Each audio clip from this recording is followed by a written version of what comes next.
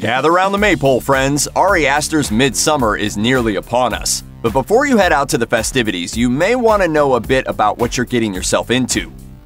The name Ari Aster may not ring many bells for you. After all, Midsommar is only the second movie he's directed. But his debut was one of 2018's best horror films, Hereditary. Starring Toni Collette, Gabriel Byrne, and Alex Wolff as a family faced with a sudden horrible tragedy, it's a slow burn of a film that ratchets up the tension all the way through before unleashing hell in its last act. Hereditary was such a total package that there was even some Best Actress Oscar buzz for Collette. She didn't receive a nomination, but the fact that she was even in consideration should tell you something about the kind of oomph that the movie is packing. Don't let Aster's small filmography fool you. If Midsommar can shake audiences like Hereditary did, he'll seal his reputation as a filmmaker who's impossible to ignore. Midsommar's trailer makes it clear that this is not a movie for the faint of heart. It looks intense, frightening, and unsettling, but the director has a few other ways to describe it that may surprise you. In a discussion with Vulture, Aster described Midsommar as, quote, a breakup movie in the same way that Hereditary was a family tragedy. It's an operatic breakup movie and a dark contemporary fairy tale. He also expressed his desire for the movie to be viewed on its own merits. Those who go in expecting the same thing as Hereditary are going to be disappointed. As if to make that distinction clearer, he went on to describe the movie as, quote, the Wizard of Oz for perverts. That kind of description alone should be a pretty good indicator of whether or not Midsommar is the kind of movie you should see. Oh! Did I scare you? No. I just thought you hurt yourself. But I didn't scare you? No, of course not. Most of Midsommar's cast is made up of talented young actors who you may not recognize by name. Florence Pugh and Jack Reynor take the lead roles as Danny and Christian.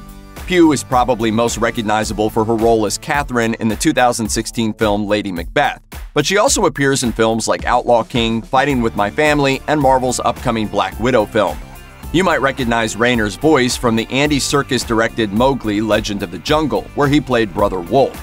He also appeared in the film Grassland alongside Toni Collette and another of Midsommar's stars, Will Poulter.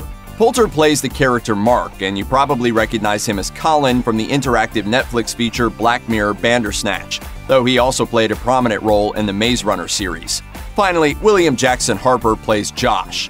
He's best known as conflicted ethics professor Chidi Anagonia on The Good Place. We'll have to see if his inability to solve the trolley problem comes up in Midsommar. Why don't you just tell me the right answer? Well, that's what's so great about the trolley problem is that there is no right answer. Audiences are used to scary films being set in the dark, tricking them with shadows and obscuring the horrors lurking just outside their field of vision. It takes just a quick glance at the marketing for Midsommar to realize that this film operates a little bit differently. Everything is very bright, too bright almost. The mood seems scary, but the look is all sunlight and pastels. It makes for an eerie sense of dissonance. Even a minor detail, like the letterbox of the trailer being white instead of the usual black, is off-putting and unnerving. That lighting scheme plays into the themes and plot of the actual movie, which takes place in an environment of eternal sunlight. What time is it? 9 p.m. The bright imagery seems like it will lend itself well to an otherworldly feel, especially as the plot turns increasingly sinister. It will also make it increasingly difficult for the protagonist to find a place to hide. So what's really going on in Midsommar? According to the official synopsis, it follows Danny and Christian, a young American couple on the verge of breaking up. Following a tragedy in Danny's family, she ends up on a trip with Christian and his friends to a momentous midsummer festival in an isolated village in Sweden. Going on a vacation to fix a broken relationship is, in real life, a terrible idea. But in the context of the movie, it adds a great deal to the sense of conflict and emotional tension between the characters. This is probably why Ari Aster describes Midsommar as a breakup movie. It's just going to be an even more unpleasant breakup than we may have ever seen before. Much of Midsommar's aesthetic comes from traditional Scandinavian holiday rituals.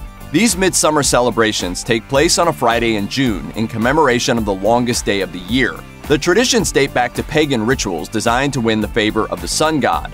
The Midsummer Festival is a big deal in Sweden. Typical decorations involve plenty of flower garlands and wreaths, and businesses shut down so that people can have the entire day to celebrate. Right now, summer in Sweden. Are you going to go back and celebrate and hang out? Probably our biggest holiday a year. It's bigger than New Year's, I would say, called Midsummer.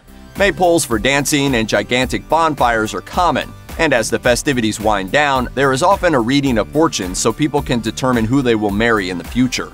Obviously, the celebration in the film isn't exactly like these traditional rites, but those traditions do serve as a clear inspiration for the more horrifying rituals the movie has in store. If Midsommar proves successful, you might see Ari Aster's name thrown around as a new master of horror. But if you're expecting him to follow this film up with another horror feature, you probably shouldn't hold your breath. When IndieWire spoke with Aster about the film, the director made his intentions for future projects clear, saying, "Midsommar is the only other horror movie I have, and I'm pretty sure that's going to be it for a long time. I love the genre. I consider myself a genre filmmaker in that I want to play in every genre. I would love to make a musical." He also shared that he's in the process of writing a sci-fi film and has 4 or 5 movies from his backlog of scripts, quote, ready to go.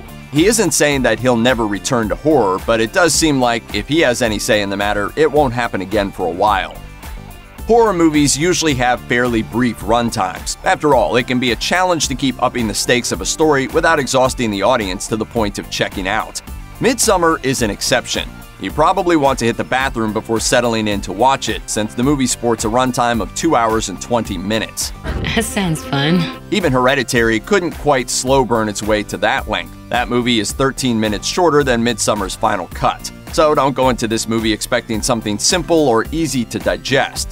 Like many of the great horror movies, it's not something to just sit back and watch, it's an experience to endure.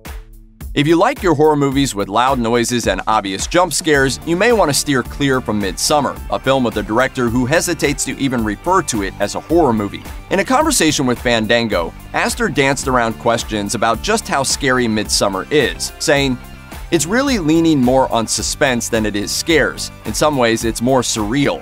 This is an adult contemporary fairy tale. It's worth keeping in mind that fairy tales can be pretty horrifying in their own right. If you don't believe us, go check out Grimm's fairy tales. Or, for a more modern take, many of the films of Guillermo del Toro.